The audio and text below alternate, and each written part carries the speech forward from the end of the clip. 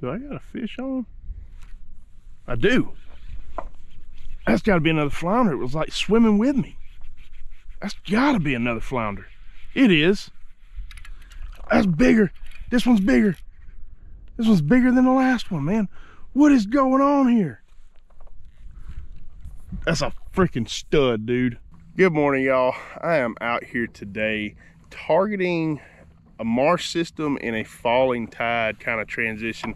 We're already midways through the tide cycle, so we're going to be kind of getting low throughout the day, but mainly looking for speckled trout to be moving up into these bayous and marshes and stuff, and then also trying to target some redfish while we're at it. So might be some flounder mixed in, never know, but we are going to be throwing our hoodwinks. I'll show y'all that here in just a second. But yeah, let's get out here, see if we can find some fish. So the lure we're going to be throwing this morning is going to be the Neon Ninja Hoodwink. Awesome little lure right there. Great little color. It's a little clean in here. We might be going to something like a Cajun Reaper, Cajun pepper color later on. Y'all can see how that thing just flips through the water right there. Awesome lure. I'll talk a little bit about my setup later on. Where do we get in here? Target these creek mouths. See if we can find some doggone redfish or trout.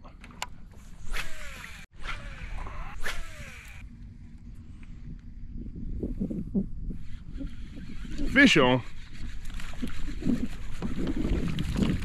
Oh, well, we have found our first speckled trout of the day, sitting out here in the middle of the channel around some of these crab traps. That is a tiny guy. Got him on the Cajun Reaper. Had to swap colors because the water is just insanely clear in here. I mean, it's probably more clear than anywhere I've ever seen it. Like, makes me think I'm fishing somewhere in Florida or something. Just keep working on down through here, picking it apart. I'm mixing up my retrieves, giving some good chunks out towards the middle, obviously around the crab trap, stuff like that. And then hope something just grabbed it. Every once in a while, I'll pitch up around the grass. I'm keeping my eyes open. I want to see any kind of bait flickering, any kind of cross currents. Hooked up on something. Feels like it's a, oh, it came off. I don't know if it would have been a keeper, but it was definitely a better fish. But yeah, that's kind of the deal, is just trying to pick up on any kind of reed it can give me. We got a bunch of little creek mouths coming up, one here to the right, one over there to the left, and there should be some eddies forming around the edges of those. So that's kind of the deal. That's what we're doing. We're just trying to figure it out right now.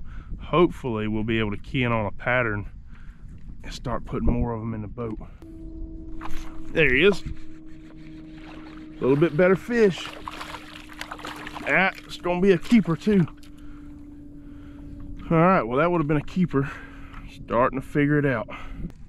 Coming up to a good junction right here. You got two creek mouths, one really big creek mouth and another one right here, and then your channel is continuing to move on through. I would fully expect us to find some fish hidden in here. There he is. Okay, continuing the theme here.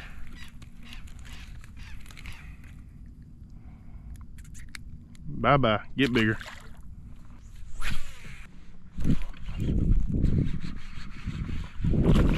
A little bit bigger.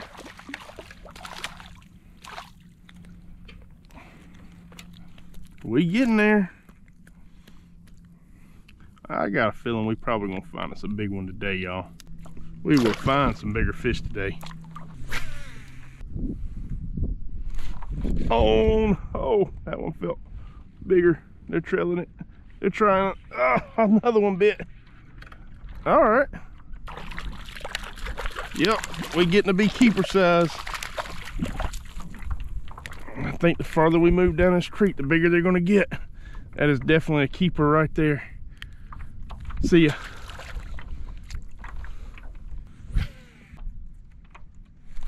On. There we go. That one's a little bit better. He's staying down. Oh yeah. Oh yeah. Yeah, that's a decent trout this morning. All right. Y'all tell me if you think these trout are loving this hoodwink. I mean, we were all over them this morning, and that dude is a thick guy sitting around 16 inches. Probably our biggest one of the morning, which isn't saying a whole lot, but we just got started. Found this creek mouth right here, and then the trout are just stacked up right outside it, and they are eating the doggone hoodwink. Cajun pepper putting in some doggone work this morning. On. That's another decent one. That's another keeper. It's every single cast, y'all, and they're choking it. No chance of these guys missing. I mean, they're taking it and they're deep. On. Very next cast. Little guy that time. There's got to be thousands of trout stacked up right here. Kind of wish I had somebody out here fishing with me with something else, just to see how much more effective the hoodwink is over something else when there's that many trout just sitting in one area. I mean, don't get me wrong, with anything fishing, you still have to find the fish. It doesn't matter what lure you're throwing. If the fish ain't there, they're not going to eat it. But there are definitely certain lures that, oh my God, two of them swiped it right there. There are certain lures that can trigger a bite depending on the mood, the time of year, and just a lot of things that go into sometimes getting these stubborn fish to eat something. Well, there ain't no doubt they're firing off on this hoodwink right now. On. That's another one that's borderline keeper. This is probably, I don't know, the 20th trout we've caught this morning.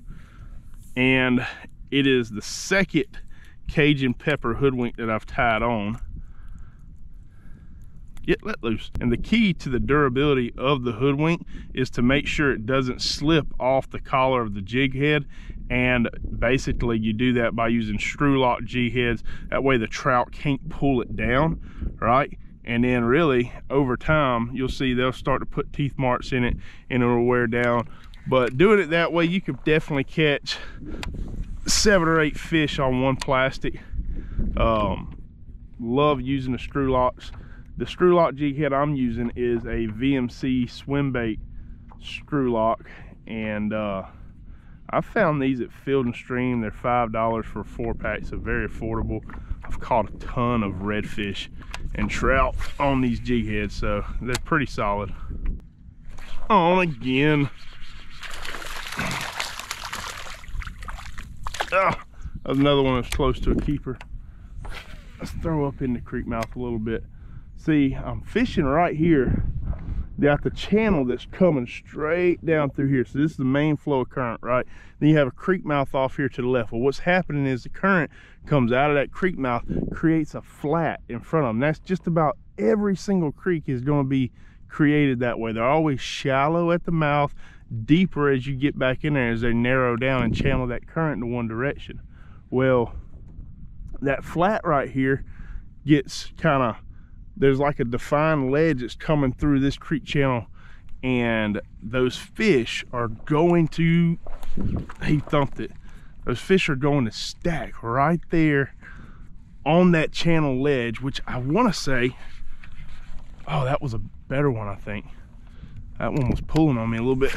I want to say the creek channel is probably right in line with this crab trap that's in front of me right here. But as these feeding windows start to open up, those trout will also move into that shallower area where it's easier to feed, and they will chase down that bait. There we go. Boom, another keeper. Well, if we were keeping, we'd be close to a limit right now on the stringer. We're not keeping at all, but every single one of them is choking that bait, man. All right, let's ease on in here. See if we can pick off a red. Tried fanning around the mouth and not picking up any trout. on this flat. I did get a couple of hits earlier on, but they were a lot closer to the ledge, and I think that's where those trout are holding. If there's nothing in this creek, I could always just move back out here to the mouth and target them right there again. He's on. Dang it, found some more small trout right here inside this creek. We got a little junction where the main creek channel's running down this way. You got a little creek dumping out. There's a little bit of deep water, a lot of current change. Get out of my boat. And doggone little trout sitting right there. Oh, gotta fix my bait. Oh, he's on.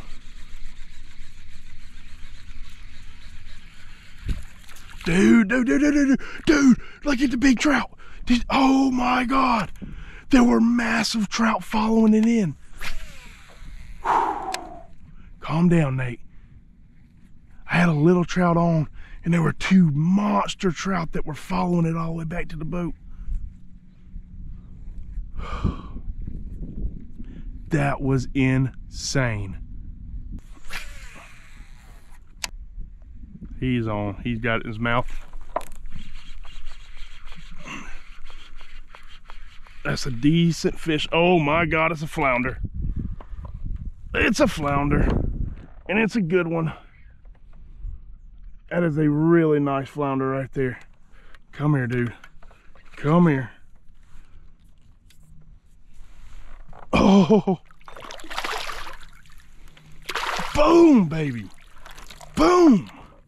Let's go. Now we gotta catch a redfish. Gotta finish that slam. Y'all, look at that dude right there, man. She is thick. Probably easily a 17, 18-inch flounder. Man. All right, now we gotta keep fish right. I do got my stringer on me, so I think we're gonna be stringering this fish. That is a decent meal right there. I don't think I want to throw back. Really didn't expect to catch flounder in here today at all. Just feel like they would have moved out already, or been at least closer to the mouth. So I actually had to leave the hook in that flounder. He swallowed it so deep. So I'm about to re-rig, but just wanted to show y'all the jig heads that I am using. These are the hybrid swim bait jig heads from VMC, 1/4 ounce, and they are just some screw lock jig heads. Work awesome with this bait. Get back in here and see if we can find that redfish. I'm sure we're gonna have some shots at some more flounder. I know that guy wasn't sitting in here by himself, but gotta get that redfish now so we can complete our slam. That would be pretty cool this morning. Before we get in here and try to target that redfish so we can complete our slam this morning, I wanted to talk to y'all a little bit about my setup. I've had a lot of questions recently about this rod and why I'm using it, so on and so forth. So this is a 7'2" medium fast action rod. It is an excellent jigging rod. It's made by Chubby rods, and the really cool thing about this rod is that it is only $129, and it is made right here in Alabama by a local in Atmore. So love supporting locals, but Chubby rods right there. The rod is amazing, and I mean, it just launches that bait out there. Has amazing deflection. Everything on this rod is American tackle, so pretty cool. Has microwave guides. The reel that I'm using is a Shimano Corrado 71 MGL. They're pretty new on the market. I think they've been out for, going on 2 years now, and I got it as soon as it came out. Absolutely love this reel. In my opinion, like, this rod with this reel is a match made in heaven. If you had $300 and you wanted a setup for $300, this is the setup that I would recommend time and time again. But I'm running 10-pound Suffix 832 to 15-pound Yozuri fluorocarbon leader, and that is the setup we're rolling with.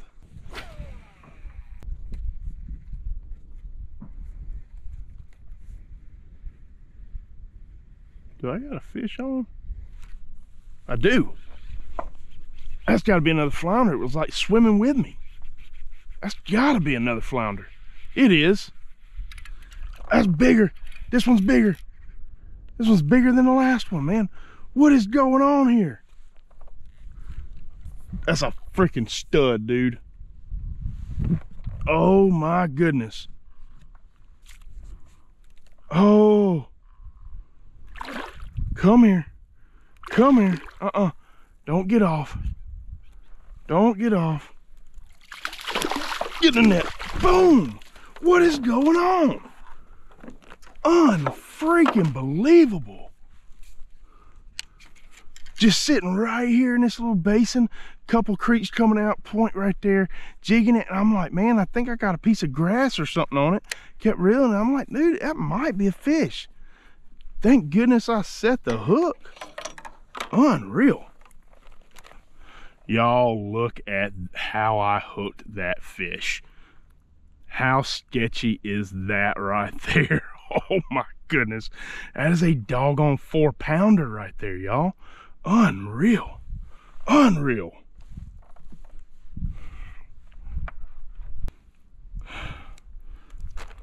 Dude, I just literally pulled it out of his lip. Unfreaking believable. Unbelievable, man.